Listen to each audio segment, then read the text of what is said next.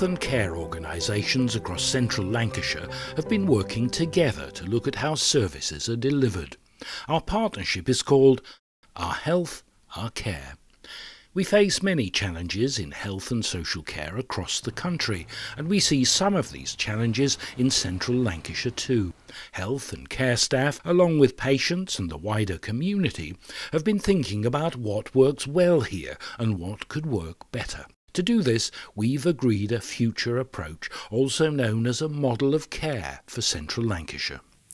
One of the greatest challenges that we face within central Lancashire is we have an ageing population, which puts additional pressures on both health and social care. We have an increasing population, and we've also historically not always worked as well together as we should do between the different agencies that care for the population within our area. When we've met with members of the public as part of our engagement process, they have reflected that their loved ones and in some cases themselves, they've spent far too much time in hospitals.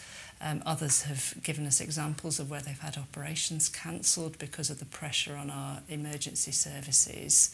And our engagement with the public has very much shaped how we've described our case for change and how we've developed the model of care.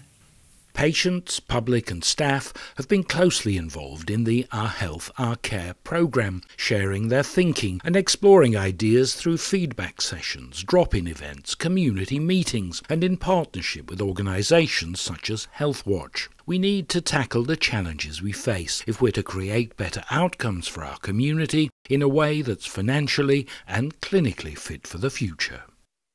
Our Health, Our Care is looking at prevention of ill health, so we can have healthier communities with less disease prevalence. This would also mean that we can care for patients better when they become ill. For example, diabetic patients, not a lot of these patients need to actually attend hospitals. We are closely examining the system to look at opportunities where we can provide care closer to home.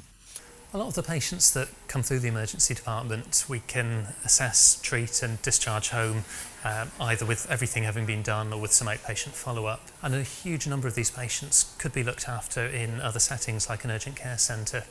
So for example, someone with a chest infection, with a flare-up of their asthma, who's broken a wrist. There are lots of patients who have long-term conditions or have a new diagnosis or suspicion of something significant. And what we would love to be able to provide as a system, as a hospital, is specialist rapid access clinics where if someone's control of their condition is getting worse or if they need rapid diagnosis and treatment, they could go directly to the appropriate specialist. Because we're only a part of the system, we're dependent on having free beds in the hospital to move patients through once we've done our part of their care.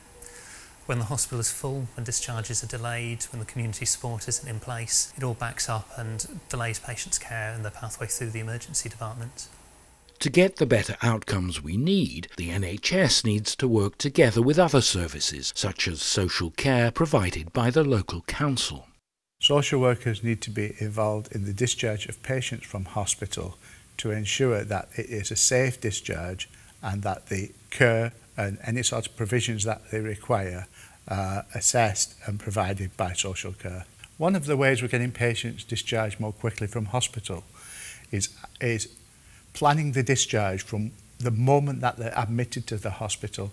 We see patients who might be suffering with muscle or joint pain. We work with voluntary sector, we work with mental health partners so that we can make sure that patients are seen by the right professional at the right time. The fact that our service works in an integrated way, so the different teams are working closely with each other, supports our patients not to have to tell the same story twice. It also means that they can move seamlessly around our service without having to go back to the GP. We've recently set up different support groups for patients with chronic conditions, and these help to support patients to manage their conditions on an ongoing basis. The good part about the group the NHS provide, it's meeting other people with the same condition. Anybody who feels lost or especially alone, it means that we can meet up with each other and you don't feel so alone. It gives you another focus. The Our Health, Our Care programme is a really fantastic opportunity for us to ensure that we coordinate the care of our patients right across health and social care. The heart of Our Health, Our Care is ensuring that our patients get the best care that we can possibly provide, that's coordinated and seamless for the patient.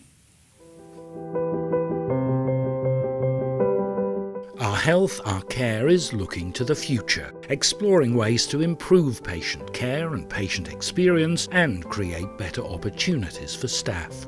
If you'd like to know more about Our Health, Our Care, please visit our website.